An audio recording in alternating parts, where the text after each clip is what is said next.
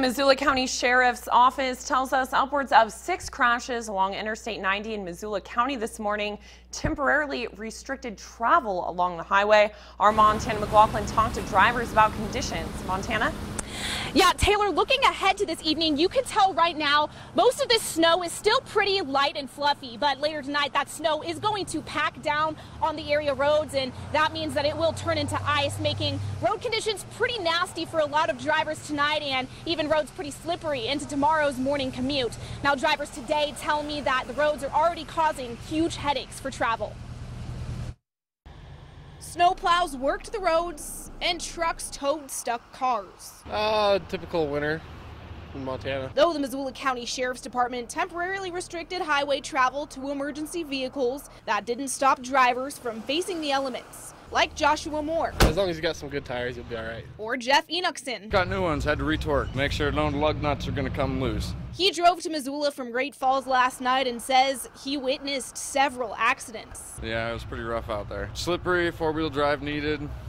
Not quite sliding off the road, but a few people did. But even those not used to the Montana snow made their way through it. Yeah, I'm not a Western driver, so I'm from the East Coast, so I try to follow all the rules. Regina DeCristofaro says she left Seattle earlier than planned yesterday to make it over the mountain passes. She's glad she did. And I needed to stop in Spokane because the roads on the Washington side were bad, but this morning when I started all the way from Idaho over Lookout Pass, everything was fine. But then things took a turn for the worse when she hit unplowed snow in the Missoula area. It was whiteouts. There was a lot of whiteouts. It was bad. Lindsay Pickman says she's getting through the storm using all-wheel drive. And as far as the roads, they're a bit of whiteouts that are the wind blowing and truckers are driving along, and it's just hard to pass all the vehicles that are going slow. We're trying to take it as slow as possible and careful. But most know it's just the start to another snowy Montana winter. Bring on the snow.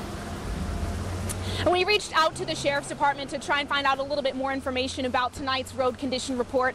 They're pretty busy this evening, but they say so far there have been no fatalities on any of the Missoula area roads as a result of this winter weather. But we will keep you updated with any of that. Our severe weather alert team is tracking all the road conditions tonight as the snow turns into ice on the roads, and we'll bring you the latest. Reporting live in Missoula, Montana McLaughlin, NBC Montana.